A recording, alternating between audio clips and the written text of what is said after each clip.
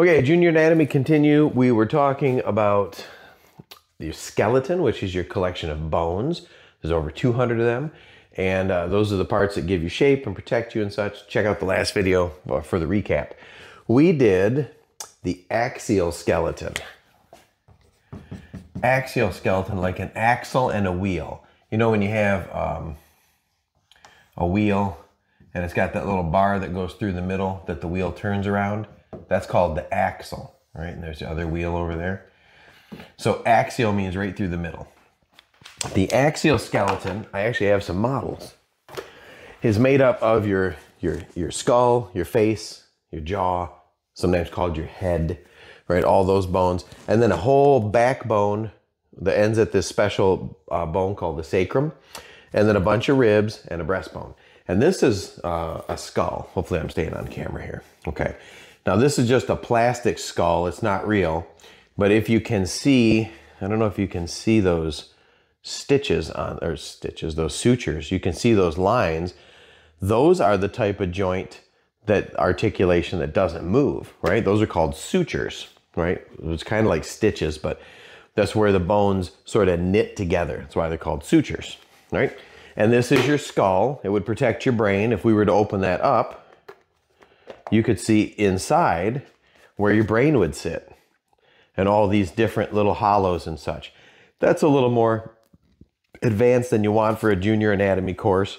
But this top part that looks like a cereal bowl is called the calvaria, right? This is the part that sits on top. And if you can see the little lines in there, those are where the little arteries and veins in your head are in. Your brain is in there so tight that it presses into the bone like a stick into wet clay and leaves those impressions.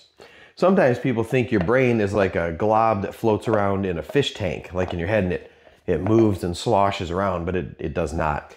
It is in there so tight, there's very little wiggle room at all. There's some fluid pressure that holds your brain in place. We'll talk about that in the physiology part later.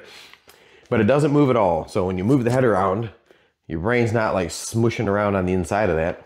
Your bones protect your brain from both external damage, like something hitting you in the head, or you fall and bump your little noggin. But also from the inside, it holds your brain so tight that it doesn't let it slosh around. Now, if you move your head too violently or get hit, that can cause an injury called a concussion that can cause some damage to your brain. So you got to be careful not to hit your head and wear your helmets when you're riding your bike or practicing any kind of sports that might involve a head injury. Then you have some of these bones here, like this thin one on the side. You can see I put my finger through that little arch. That's your cheekbone. So if you feel right under your eyes, that little rounded part, that's your cheekbone. That's called your zygomaticus. Zygomaticus. And your cheekbone on the side is where your jaw muscles attach that move this part to help you chew, chomp. And if you touch the side here and clench your jaw, you can feel those muscles swell.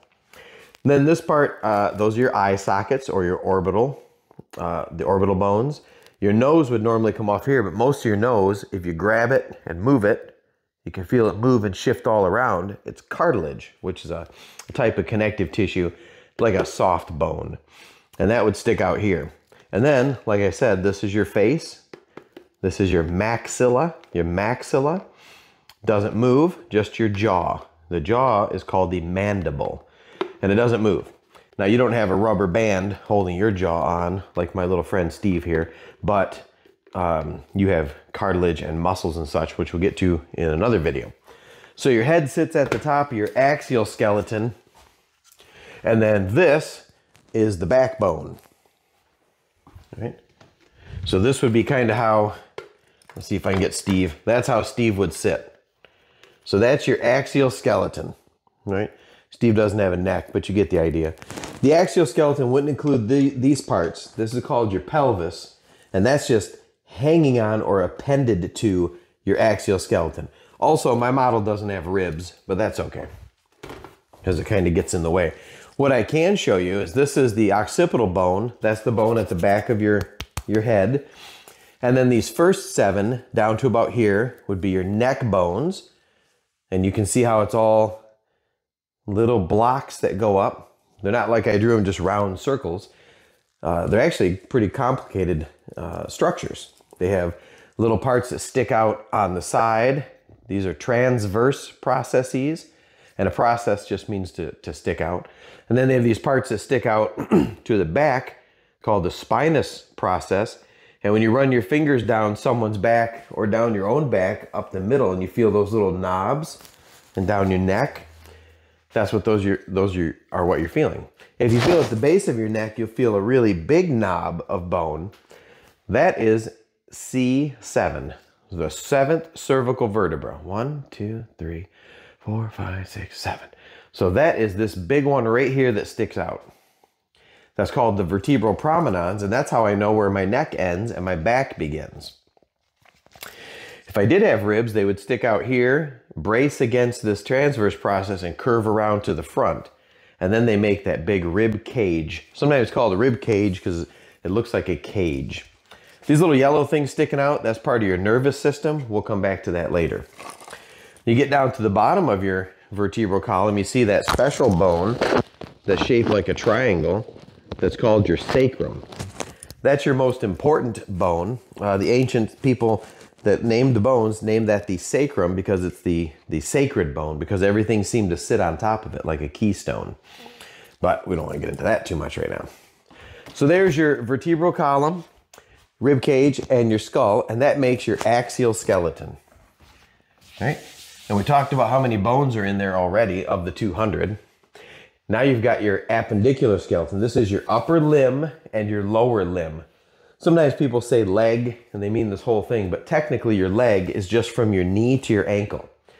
From your knee to your pelvis, this is your thigh. So you got to use the right words. If you went to the doctor and said, oh, my leg hurts, he's going to look down here below the knee. But if you really mean you got hit in the thigh, you need to say thigh. Just like from my shoulder to my elbow is my arm, and from my elbow to my wrist is my forearm. The Latin words are brachium and antebrachium, but you don't have to know that. All right, so we have my axial skeleton, and we have two bones that hold my upper limb to my axial skeleton. One's a thin one in the front that curves, and that's called your collarbone because that's right where the collar of my shirt rests.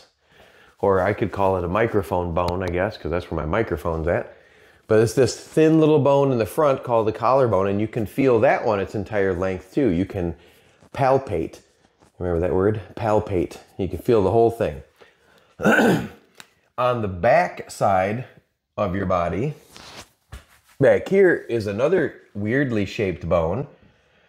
It's kind of like a triangle. That's called your scapula. And that sits back here on the back side. The scapula's got a little divot in it. All right, right here, like a little cup in the corner called a glenoid. All right, and in that glenoid is another bone that comes down like this. That's called your humerus. All right, your humerus is the arm bone. So there's one bone that attaches to my scapula in its glenoid cavity, which is attached to my collarbone. And that makes my shoulder, right? So the glenoid cavity, and a fancy word for cavity is fossa, that makes my shoulder, right?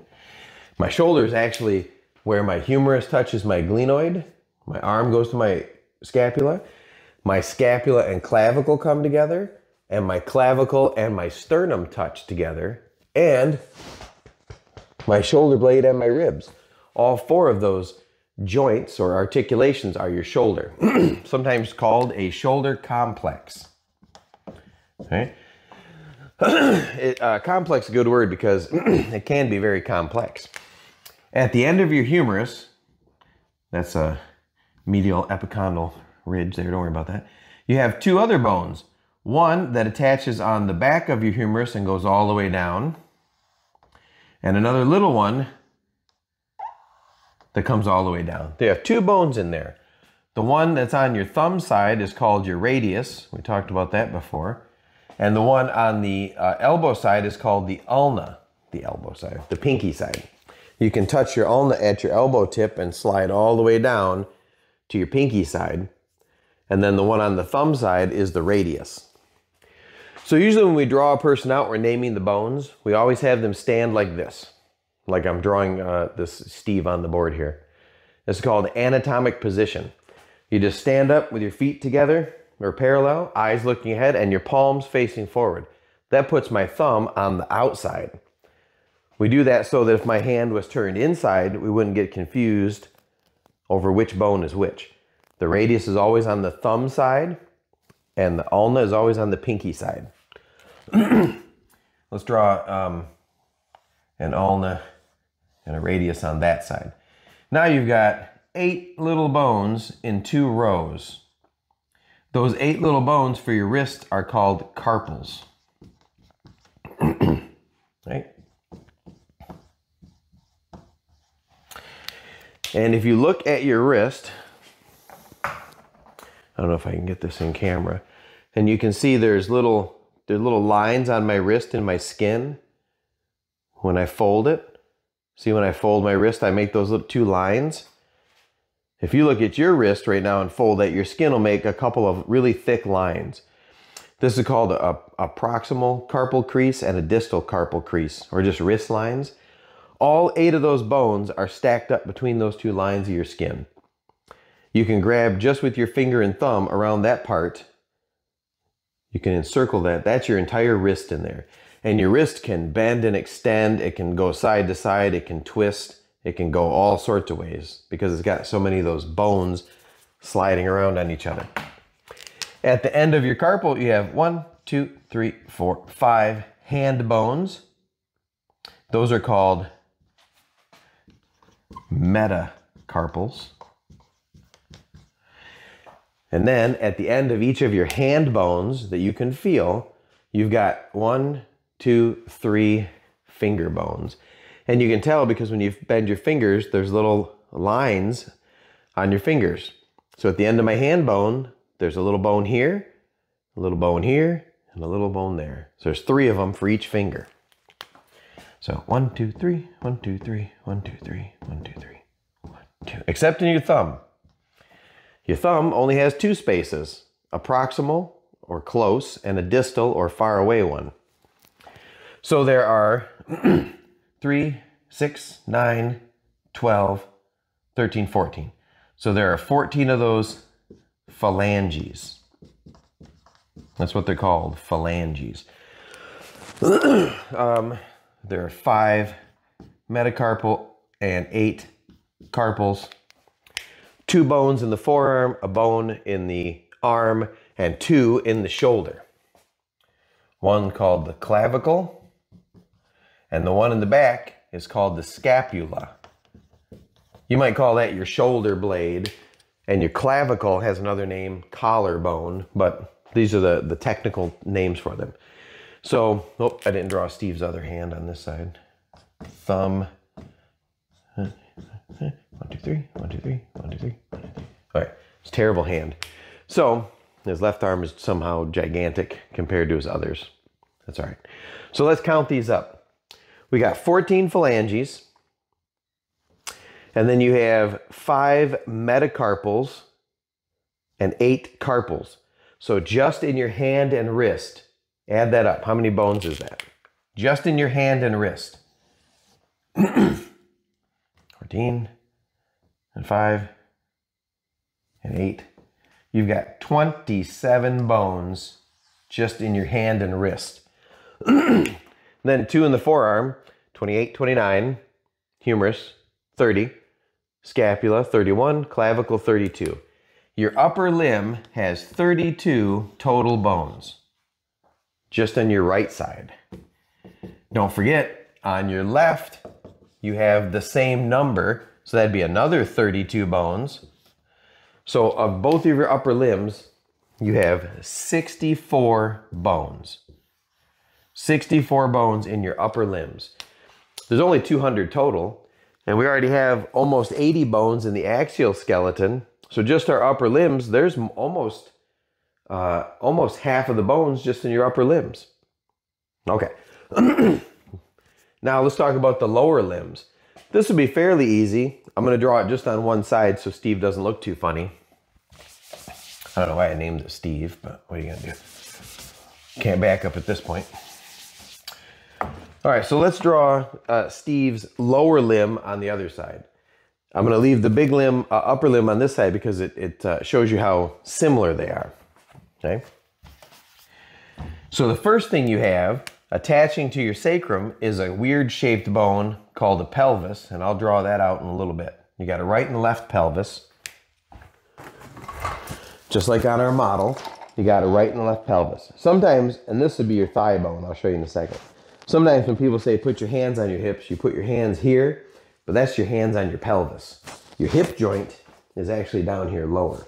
So you can feel the top of your pelvis, right? Sometimes mistakenly called a hip bone, but it's not. You have your pelvis. Just like up here in your upper limb, you have a scapula and a clavicle. Here you have a pelvis.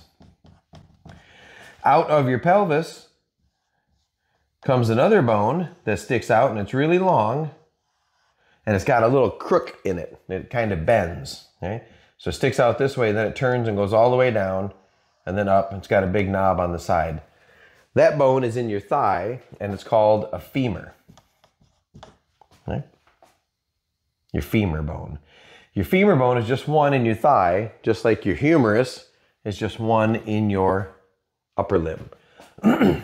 The femur sits on a long bone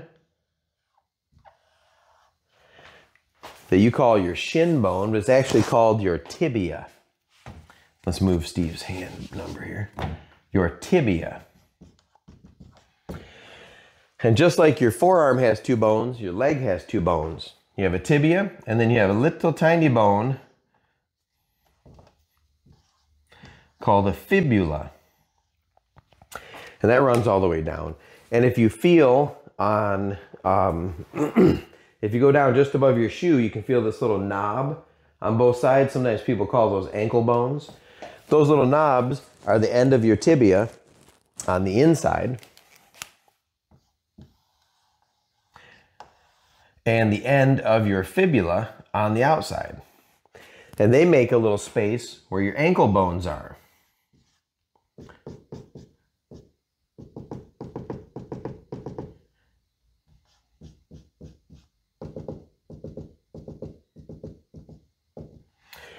And then you have ankle bones, foot bones, and toe bones.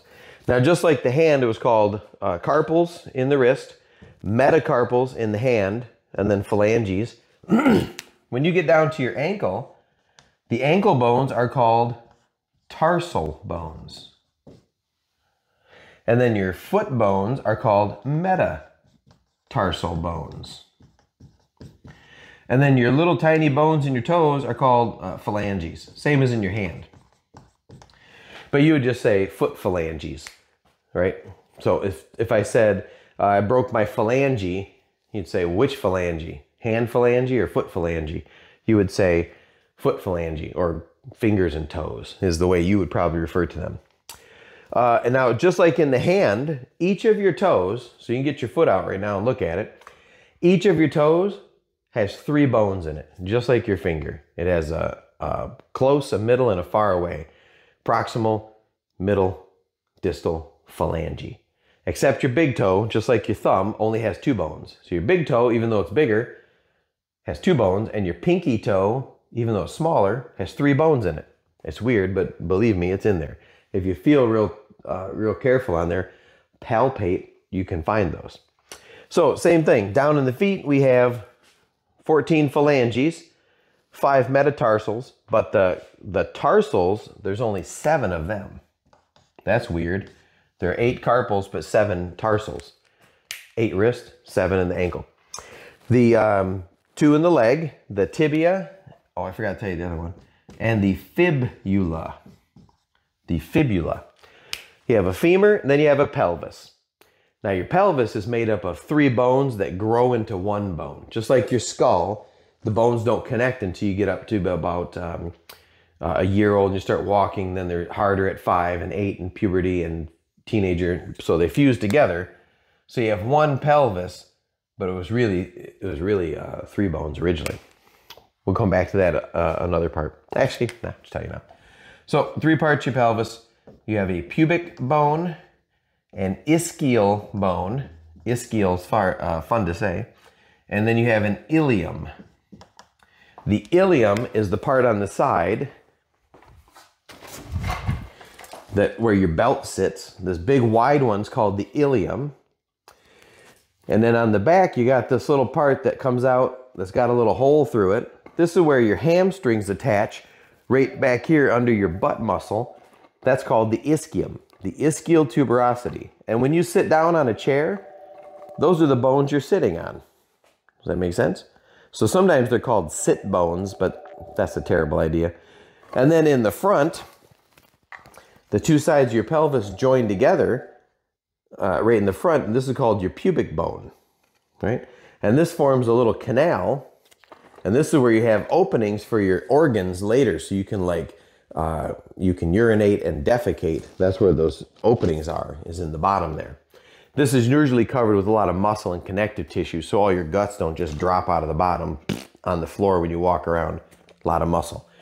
But those are your pubic bones in the front, your ilium on the side, and the ischium in the back.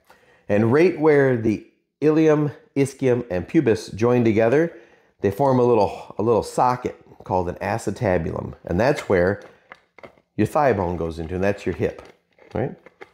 This big knob is called a trochanter, and that's where a lot of muscles attach, like your big butt muscle that helps you move your leg to kick, jump, run, climb. Okay. So you have 1 pelvis made of those 3, 1 femur, that's 2, tibia, fibula, that's 3, 4, tarsals, there's 7 of those, so now we're up to 11, 5 metatarsals, that's 5 more, so now we're up to 16, and then 14 phalanges we said, so what's 16 and 14? So 30 so far, just on one side. Remember, we're counting the pelvis as 1 and not as 3. If we had counted it as 3, we'd have to add a couple. There's 1 more bone in your lower limb that's missing. What do you think that is? So palpate your lower limb and see if there's another bone that I didn't mention. Right? Your kneecap. There's an extra bone in your lower limb that's on the front called a kneecap. So that puts us up to 31. If we count the pelvis as just 1 instead of 3. So we got 31 total. 31 on each side. 31 would be 62. So we got 62 for the lower limb if we count the pelvis as 1. Okay? And now we get down 126. More than half of your 200 bones are just in your limbs. So that's a lot. And then you've got all those ribs and all those vertebrae and then your skull and face. And if you total those all up, you'd have over 200. 206 is what they usually say. But sometimes people have extra bones like under their big toe or what's called a wormian or vermian bone in their suture. And then you have 32 teeth, or you will have 32 teeth when you're all the way grown. Although you might take some of them out, like called wisdom teeth, or have some replaced, or have some fake teeth because you got whacked in the mouth one time, broke your bones that your teeth. So that's a lot of the bones. All the green stuff was your appendicular skeleton. And then they append to your axial skeleton. And now that we know the names of all the bones, or most of the bones, we'll talk about how a bone grows. And then I want to start talking about muscles and joints. So that's coming up next. Okay.